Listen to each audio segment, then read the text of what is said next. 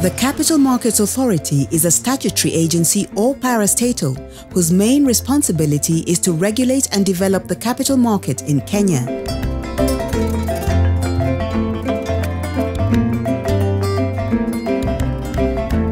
It was established by an Act of Parliament in 1989.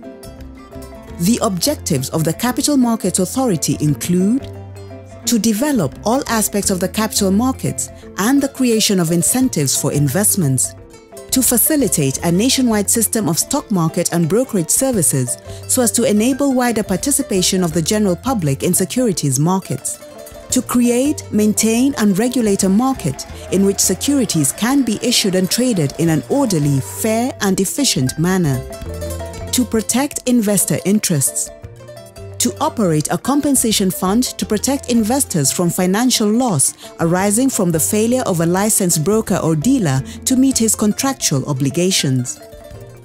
The vision of the authority is to be a world-class regulator of a vibrant capital market.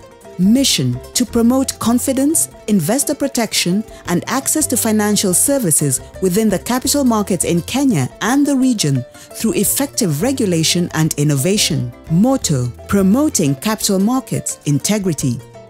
In its operations, the Capital Markets Authority is guided by the core values of integrity, responsiveness, collaboration and teamwork, fairness, commitment, innovation and continuous learning. We see ourselves as an authority that is here to facilitate and ensure there is a proper regulatory framework for the issuance of products. These products are very critical because one of them is to facilitate savings in the entire country. Savings is very critical under Vision 2030 because, as you know, resource savings or resource mobilization is expected to actually provide the resources that will now be used by the private sector to borrow and finance their operations. The Capital Markets Authority plays a critical role in the economy by facilitating mobilization and allocation of long-term resources to finance long-term investments such as infrastructure, including roads and power generation projects. Savings are expected to increase from 16 to 30% so that Kenya can attain the 10% growth that is expected with Vision 2030. So we see ourselves being a key role in ensuring the objectives of savings is met by investors in Kenya as well as really institutions.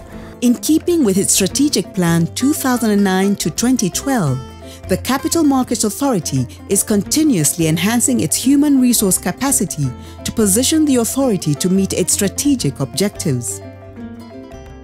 The Capital Markets Authority has attracted and continued to retain high-caliber staff. The Capital Markets Authority encourages teamwork and seeks to enhance a good working relationship among staff. Teamwork, again, is something that is done.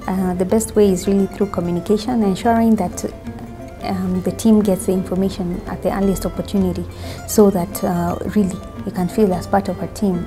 The other areas have been obviously through team building activities, which we have been engaged in, and as well as recognition. Each month we have a staff meeting, which we also recognize people's accomplishments, and that has really provided greater cohesion, just knowing that the authority cares, your colleagues care about what's going on in your life. We've had corporate social investment, as it's called, and we've been participating each year in the Mata Heart Run.